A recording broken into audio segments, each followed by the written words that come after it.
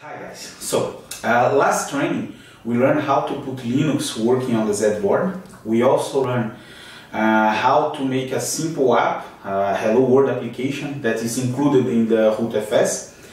And then what we need to learn is how to have custom hardware, okay, in the PL part, working in the Linux through a device driver, okay?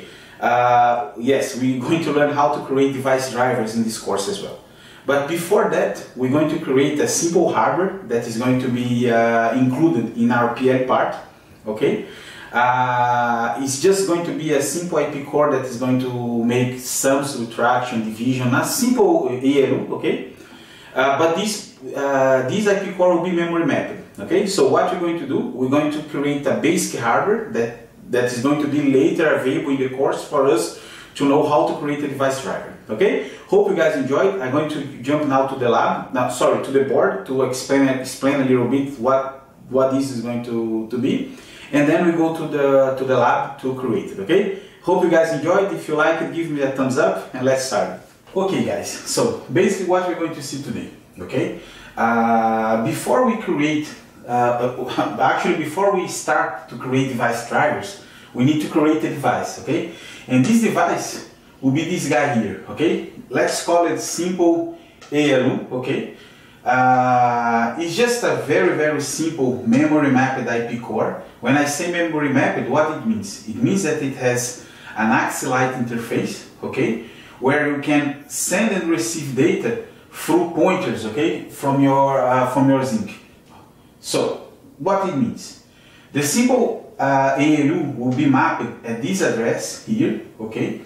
And this guy is going to have three parameters, okay? One that is the parameter A, second B, the third, the operation that you can choose between sum, subtraction, multiplication or division, and you're going to have a result, okay? Actually there is another one that is the control, where you're going to use to start and check if the calculation is done or not, okay? Again, the idea is that before we start to learn how to create device drivers, we're going to create a device and then a simple one, and then we're going to learn how to create a device driver in Linux to control this guy here, okay?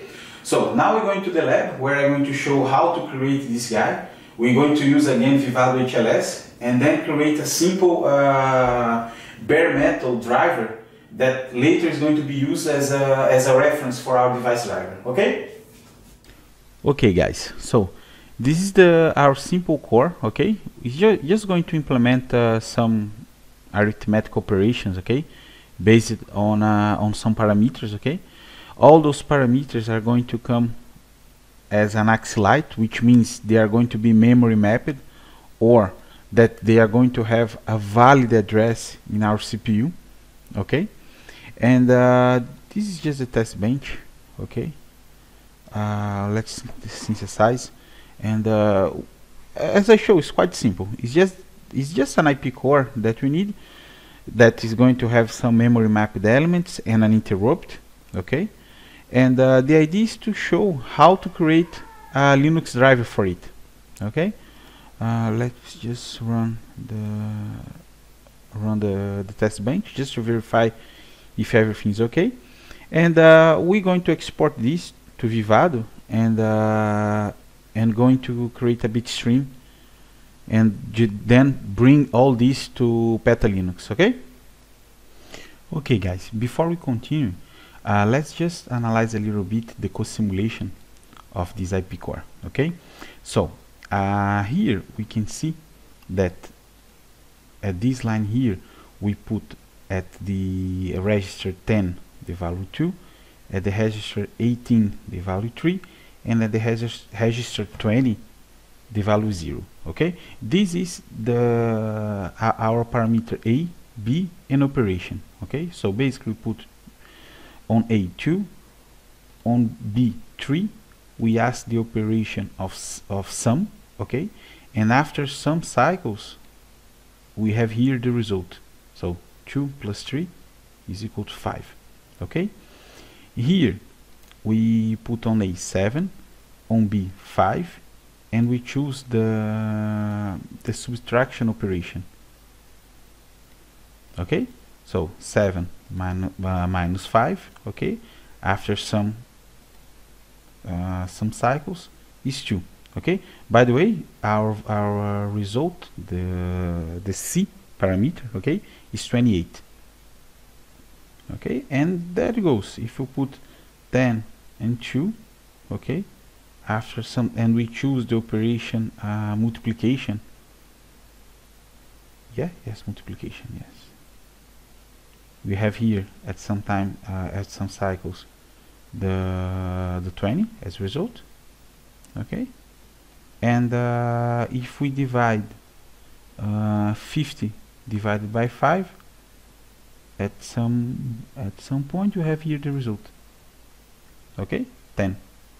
And well, this actually helps to visualize the addressing and how this IP core works, okay? So now let's jump to Vivado and create this, use this IP on Vivado, and we're going to then export a bitstream to use on Petalinux. Okay guys, so this is a very simple example in Vivado, okay? It's just actually to learn how to create a custom hardware, okay, that is going to be used later with Petalinux. And as we are going to learn how to create a driver, a device driver for an IP core, here is in our case our simple ALU, okay? You just have this address here, okay? So means that all the registers related to this guy here, to this IP core, is going to be placed, is going to be started here, okay? As we are going to use Linux, we cannot access this guy directly because it's on the physical memory, and we're going to learn how to create a device driver that is actually going to use this address, okay? Basically, the design is just a zinc, okay, that I just run this, the connection automation, okay? There is nothing special, there is no different configuration. It's really just what you get when you just put zinc in the in your diagram here, okay? So just a UART, an Ethernet, and the triple timer controller is enough to have the Linux working on, okay? What else?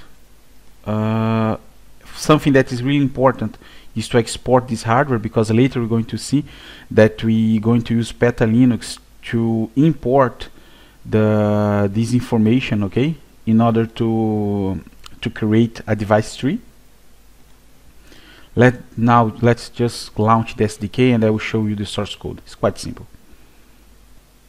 So guys, now regarding the code, at least in the zinc part, it's quite simple as well, okay? By the way, this is going to work just in bare metal mode. We are simply not able to run this code if we are running through Linux, because we simply don't have access to the physical memory, okay? And let's just have a look inside these functions here. For instance, the lookup config actually is defined here on the BSP, if I will remember, yes. If you go to libsource, actually the driver, by the way, generated by Vivado HLS, is here. So you guys can see that all the time that that we ask, for instance, start, is idle, is ready, okay, we actually use these functions here, which actually is not a function, is a define, okay, that is just going to read a base address and an offset, okay? And if we go here in this .h, we can see actually here hardware.h, we can see the offsets, okay, of our registers, okay? In this case, the A, B, C, and operation, okay? So let's just go back to the code. As usual, we're going to initialize our IP. Later, when we're going to write the drivers, we need actually to look which address exactly in memory we are dealing with. And here we just set the parameters A and B, we set the operation, and we start, and we verify if the operation has not been is finished. Okay. Let's just compile this and put on the board, and we can see the result. Guys, just one detail that I forgot.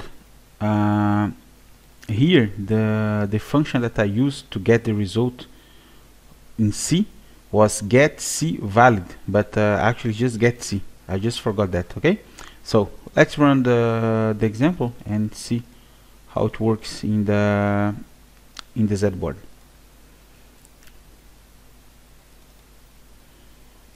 Okay, cool. They match on what we simulated, and this is really what was expected.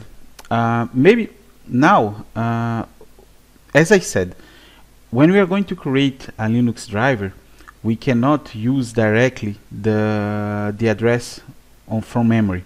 We actually need to do something that is called map. We need to map a physical address in the virtual memory. Okay, so to help it more, let's change this code here. That instead we use those functions here that, for instance, do lookup config. We initialize a configuration, then we set A, B, and C. Let's do this like directly doing on memory. Okay.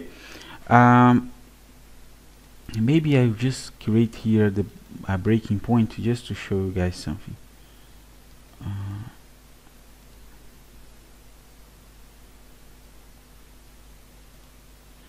So for instance, that's for this function that actually create a config. Okay, when we do lookup config, we actually don't pass the physical address, but this ID that is actually configured in a file called xparameters. If you come here, okay,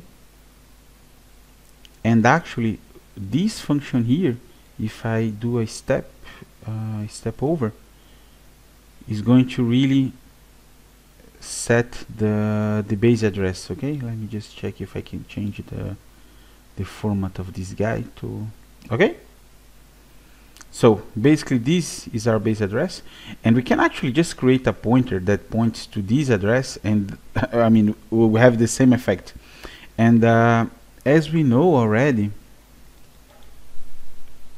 the offset of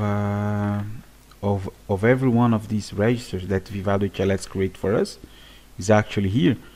We can put a value in A, in B, and in C, and choose an operation by hand, and make it execute. Okay, so let me just stop this, and I will change it, and I will present you guys in a minute. Okay guys, so the first difference that we did that I changed now is the base address. I just put this guy here, and by the way, this is exactly the same of our, if you go here to the address editor, okay, is this address here. If we open this guy, you can see that the displacement related to the base address for the C register is 28 hexa. Okay, so I just sum this plus 28, we got this.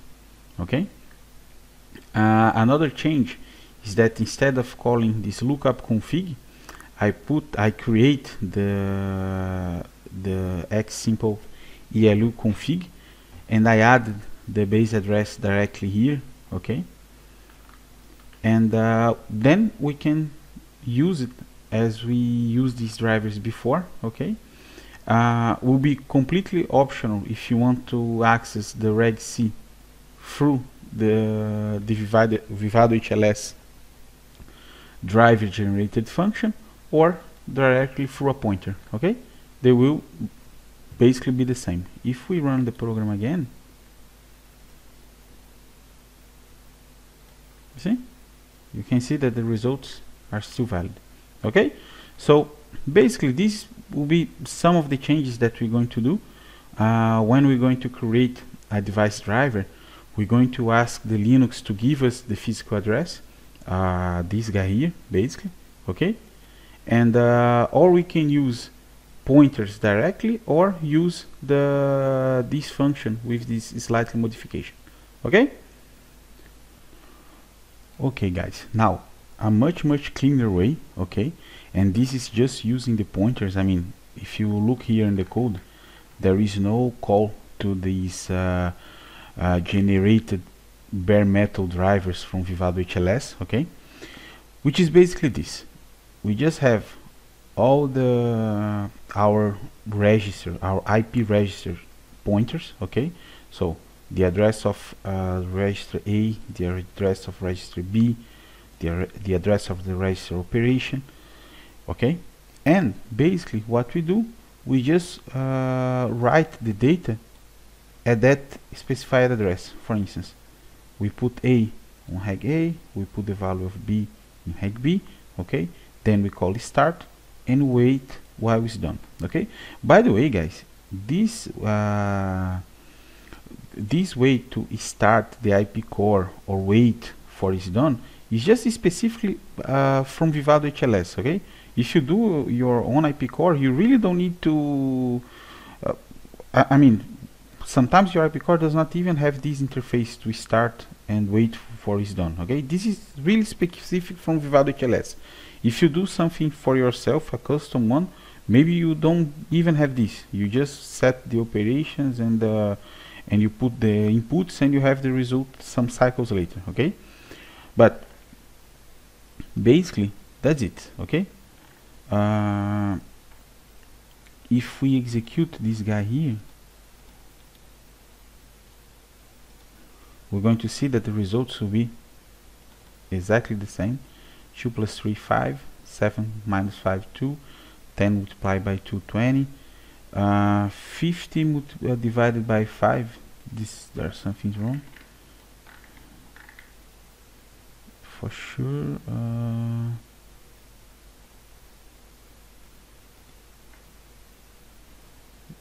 what is wrong here? Let me check. Sorry, the operation is wrong. Okay, so let's execute it again. Cool. Now 50 divided by 5 is 10. So basically this is the code that we're going to use inside our driver, okay? We just need to get the base address, okay? And all the rest is going to be some offset from that address, okay? And basically we need to write our driver to give a good interface, a good way to access this as a file or CSFS, and this is up to you, okay? See you guys soon. Hope you guys enjoyed, and see you in the next class.